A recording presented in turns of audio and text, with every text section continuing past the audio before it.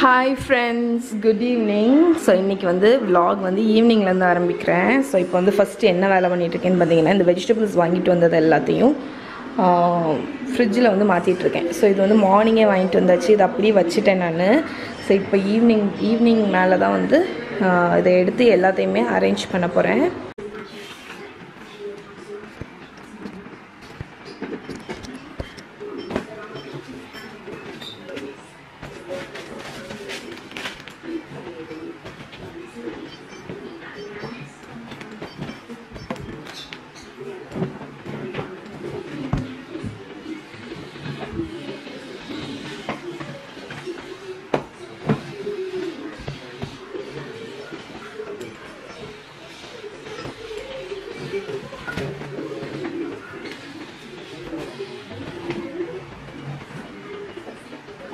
So onions எல்லாத்தையும் onion பாஸ்கெட்டில் எடுத்து வச்சிட்டேன். மிச்சம் எல்லா வெஜிடபிள்ஸும் எடுத்து வச்சுட்டே இருக்கேன்.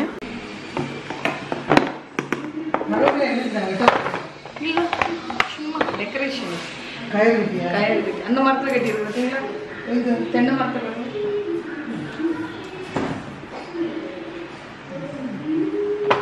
அழகா இருக்குல்ல.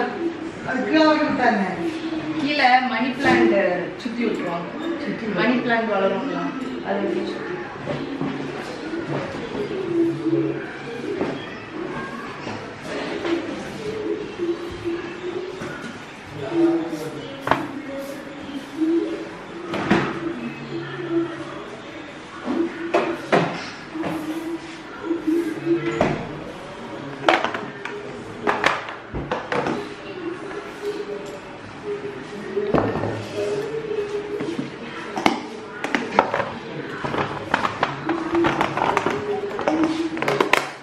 ஸோ எல்லா வெஜிடபிள்ஸுமே எடுத்து வச்சுட்டேன். காலிஃப்ளவர் இதில் பிச்சு போட்டிருக்கேன், வெண்டைக்காய், பீன்ஸு, கேரட்டு எல்லாம் எடுத்து, கீரை, இதில் பாலக்கு இருக்குது. ஸோ இப்போ வந்து இந்த பச்சை மிளகா இருக்குல்ல, இதை வந்து காம்பு எடுத்துகிட்டு ஸ்டோர் பண்ணணும், அப்போ தான் உங்களுக்கு வந்து ரொம்ப நாள் வரும். ஸோ இந்த மாதிரி தான் நான் ஸ்டோர் பண்ணிகிட்ருக்கேன். அதுக்கப்புறம் இப்போ வந்து இதாட்டு வாங்கின ஒரு ஃப்ரூட் என்னென்னு பார்த்தீங்கன்னா இந்த ரம்பூட்டான் வந்து ட்ரை பண்ணுறதுக்கு வேண்டி வாங்கினேன். ஸோ ரம்பூட்டான் மஹிகன்மா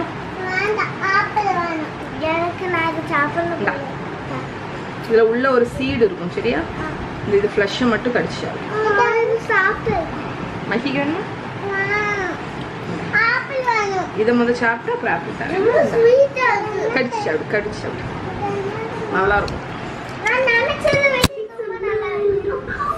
மஹி முகத்தை பாருங்க, மஹி முகத்தை கனி எல்லாம் இருக்கும், ஸ்கெட்சை ஃபுல்லாக ஆக்கி வச்சிருக்குது பாருங்க, சேட்டகரி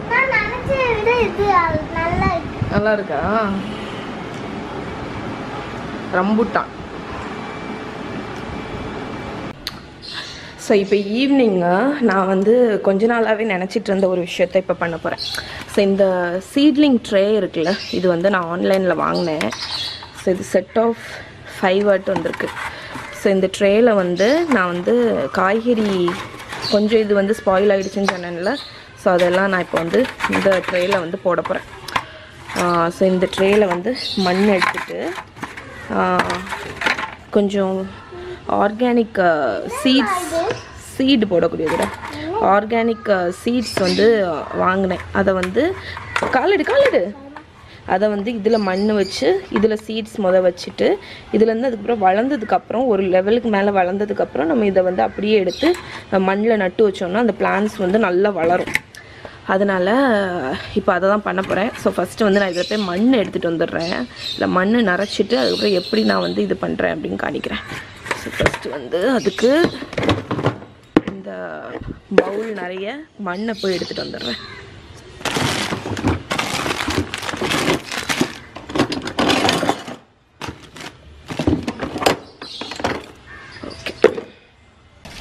ஸோ நான் இங்கே வந்து மண் எடுத்துகிட்டு வந்துட்டேன். இப்போ இந்த மண்ணை வந்து இந்த ட்ரேயில் வந்து ஃபில் பண்ண போகிறேன்.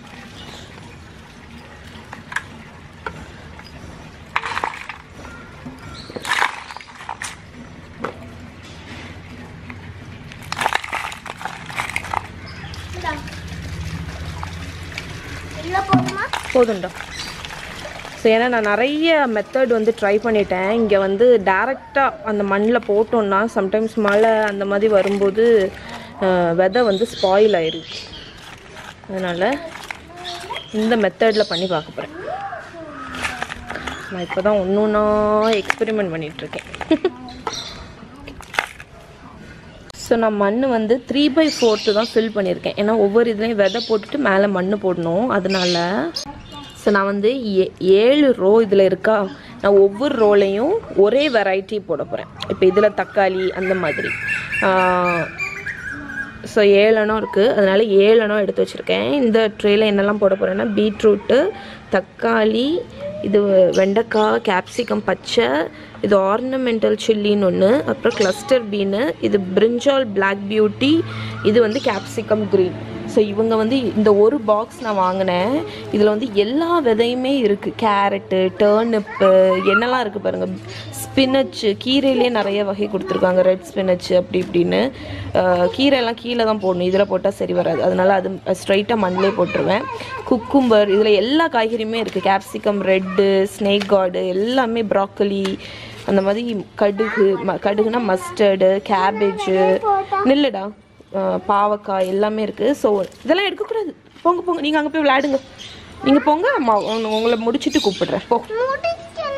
ஸோ இதில் வந்து கூப்பிடுறேன், நான் கூப்பிடுறேன். போ. ஸோ இதில் வந்து எல்லா வெரைட்டி சீட்ஸுமே இருக்குது. நான் வந்து இன்றைக்கி இந்த 7 எண்ணம் மட்டும் எக்ஸ்பெரிமெண்ட் பண்ண போகிறேன். அதுக்கப்புறம் நெக்ஸ்ட் இன்னொரு ட்ரேயில் வேணுன்னா நம்ம இது எப்படி வளருதுன்னு பார்த்துட்டு பண்ணிக்கலாம் அப்படின்ட்டு இருக்கேன். ஸோ இப்போ வந்து சீடை போட்டுடலாம் நம்ம.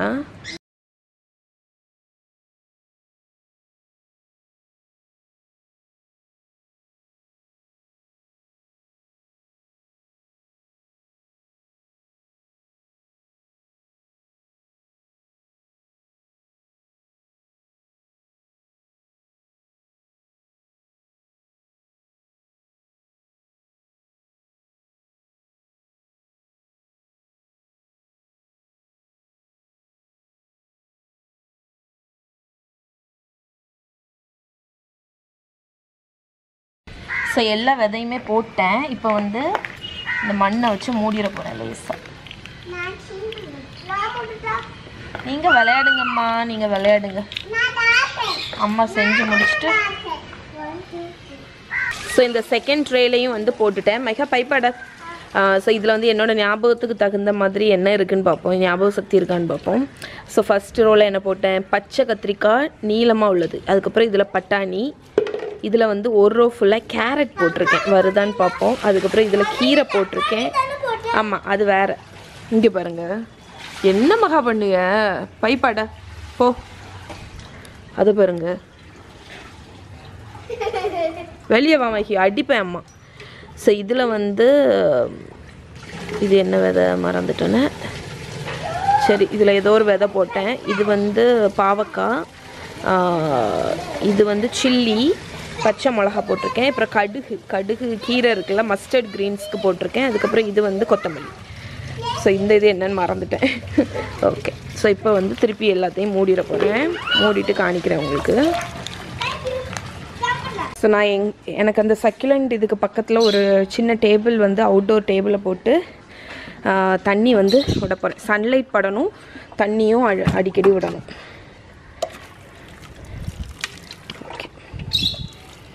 ஸோ ஒரு கையில் விட கஷ்டமாக இருக்குது, ஊற்றிட்டு காணிக்கிறேன்.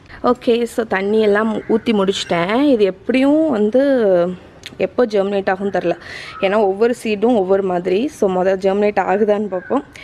ஸோ நான் உங்களுக்கு வந்து இதோட அப்டேட் வந்து வரிசையாக கொடுக்குறேன். ஸோ ஈவினிங் இருந்து சூப்பராகிட்டு பிளான்ஸ் சீட்ஸ் போட்டு தண்ணி எல்லாமே ஊற்றியாச்சு. இப்போ வந்து எல்லா வேலையும் முடிஞ்சு, கார்டனில் உள்ள எல்லா வேலையும் ஒவ்வொரு ஈவினிங்கும் வந்து இப்போ கார்டனில் இருந்து நம்ம செடி எப்படி வளர்ந்துருக்கு, கார்டனை க்ளீன் பண்ணுறது, மெயின்டைன் பண்ணுறது எனக்கு வந்து ரொம்ப ரிலாக்ஸிங்காக இருக்குது. இது எனக்கு ஒரு வேலையாகவே தெரியல, இது எனக்கு ஒரு மீ டைம் மாதிரி இருக்குது. ஸோ ஒவ்வொன்றும் வளர்கிறத பார்க்க அவ்வளோ ஹாப்பியாகிட்டு ஒரு ரிலாக்ஸேஷன் மாதிரி இருக்குது எனக்கு. ஸோ நான் வந்து என் வாழ்க்கையிலே பண்ண ஒரு பெஸ்ட்டு திங்னா அது எனக்கு வந்து கார்டன் செட் பண்ணது தான். ஸோ இது எப்படி வருதுன்னு பார்க்கலாம் நம்ம. ஓகே, உள்ளே போயிடும். ஸோ இப்போ வந்து இந்த குட்டீஸோட ஈவினிங் ஸ்நாக்ஸ் சாக்லேட் மில்க்கும் சக்கா வத்தல். இது வந்து ஜாக் ஃப்ரூட் சிப்ஸ் இருக்குல்ல அது. இந்தா மகிந்தா அக்காவை கூப்பிட்டோம். அக்காவை போய் கூப்பிடு போ.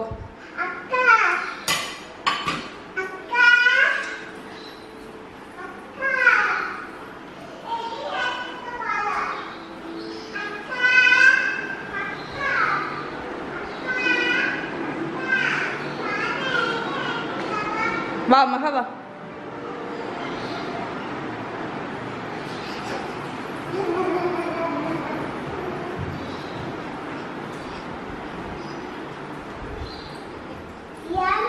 எது வேணாலும் எடுத்துக்கோ. ஓ அம்மா பால் உனக்கு எடுத்துட்டு வரேன். இந்தா ஓகே. ஸோ இப்போ நைட்டு டின்னருக்கு வந்து சிம்பிளாக சப்பாத்திக்கு வந்து ஒரு சைட் டிஷ் பண்ண போகிறேன். என்னென்னு பார்த்தீங்கன்னா ஆனியன் கறி. ஸோ இதில் வந்து ஒரு 3 டேபிள் ஸ்பூன் ஆயில் வந்து ஹீட் பண்ணியிருக்கேன். ஸோ இது வந்து ரொம்ப சிம்பிளாக பண்ணக்கூடியது. 4 வெங்காயம் கட் பண்ணியிருக்கேன்.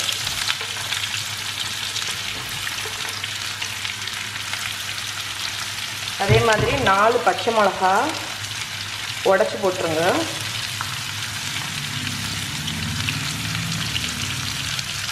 இப்போ வந்து இதை வந்து வதக்கி விட்டுறலாம். ஒரு 1 மினிட் ஃப்ரை பண்ணி விடுங்க.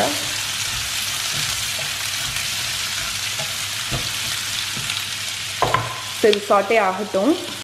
ஸோ இந்த ஆனியன் வதங்குறதுக்கு 1 டீஸ்பூன் மஞ்சள் பொடி போட்டுடலாம். அப்புறம் உப்பு. ஸோ உப்பும் போட்டு குக் பண்ணும்போது ஃபாஸ்ட்டாக வந்து குக் ஆகிடும்.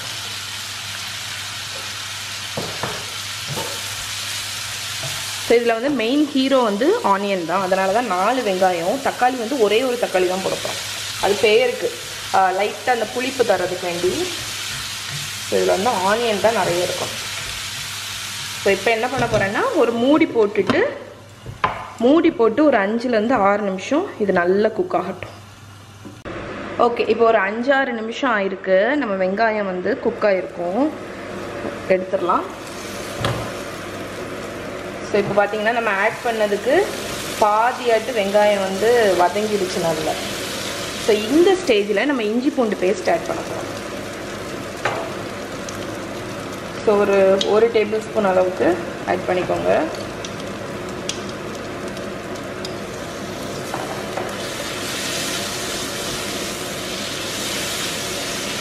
ஸோ இஞ்சி பூண்டு பேஸ்ட்டு கூடயே ஒரு தக்காளி ஆட் பண்ணிடலாம்.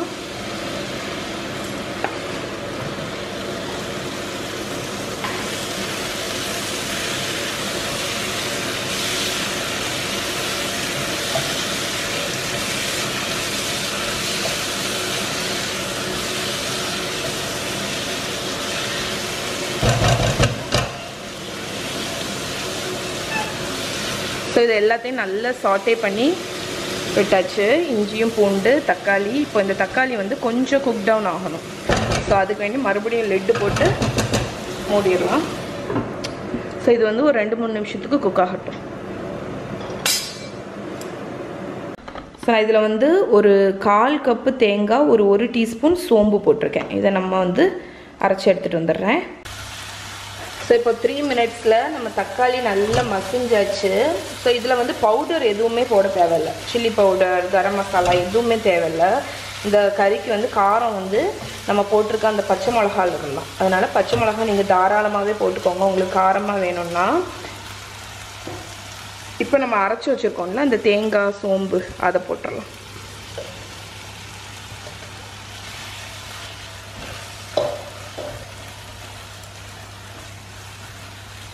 ஸோ இது இப்போ நல்லா மிக்ஸ் பண்ணி விட்டுட்டு ஒரு மூடியை வச்சு மூடி ஒரு 2 நிமிஷம் அப்படியே லோ ஃப்ளேமில் குக் பண்ண விட்டுறலாம். அந்த சோம்போட பச்சை ஸ்மெல் வந்து போகணும். அதுக்கப்புறம் இந்த கிரேவி வந்து ஒன்றா வரணும். ஸோ இப்போ நீங்கள் டேஸ்ட் பார்த்துட்டு உப்பு வேணுன்னா உப்பு போட்டுக்கலாம்.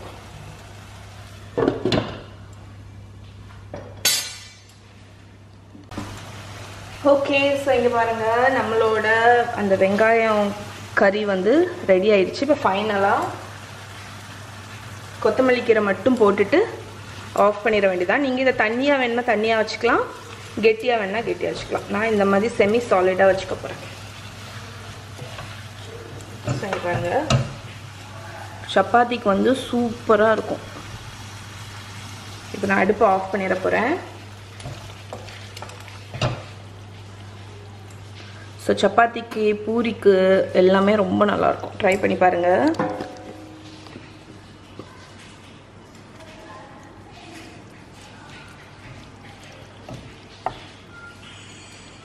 ஓகே, ஸோ இதுதான் டின்னர்.